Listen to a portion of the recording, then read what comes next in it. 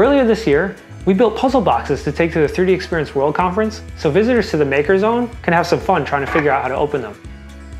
They relied on people scanning a QR code that brought up a 3D model that contained clues for solving the combination lock.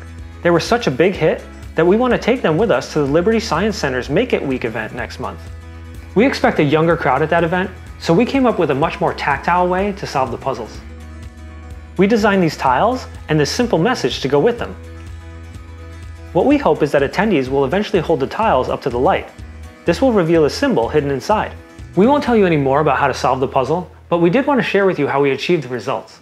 It all comes down to how we use the 3D printer slicer. We're using the Bambu Studio software, but other printers should have similar capabilities. We start out making a 3D model in XDesign. We model one shape that represents the overall size of the tile, and inside of that, we model another shape that represents the symbol. What's important here is that we don't merge the two together. We want a multi-body model. We export a step file and open it in Bambu Studio.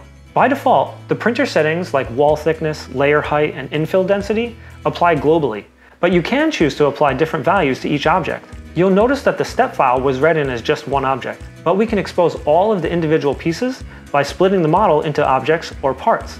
Let's take this airplane as an example. If I split it into objects, all of the pieces will be repositioned down to the print bed, and I can move them around individually. If I split them into parts, the pieces will stay in their original positions, so I can print the airplane as it is.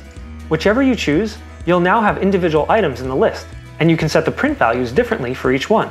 For the tile project, I'll go into an assembly view and hide the tile so you can see the two inside parts. We'll increase the infill percentage on these to 100%. That way, they'll appear differently when held up to the light. I love this technique. Not only is it great for making fun puzzle pieces like this, but it can also be used for adding strength to different parts of your 3D print. Let's say you want the area around a screw hole to have a denser infill. You can either model a separate body for that region in your CAD program, just like we did for the puzzle symbol, or you can use the shapes that come with Bambu Studio to do the job. When you add a shape, you can mark it as something that adds geometry, removes geometry, or modifies geometry. We'll bring in a cone and set it as a modifier. We'll size it to suit our needs and increase its infill density. Check out how this impacts the print. Pretty cool, huh? With very little effort, we just strengthen our part in this area. This is remarkable stuff. I just love how 3D printing technology continues to evolve. I hope this video showed you a couple tips that you can apply to your next 3D printing project. If you're going to be in New Jersey on June 15th and 16th, swing by the Liberty Science Center during their Make It Week event and say hi. You can try and solve our updated puzzle boxes or just talk about all things making. We hope to see you there. Thanks so much for watching. We'll see you on our next Make.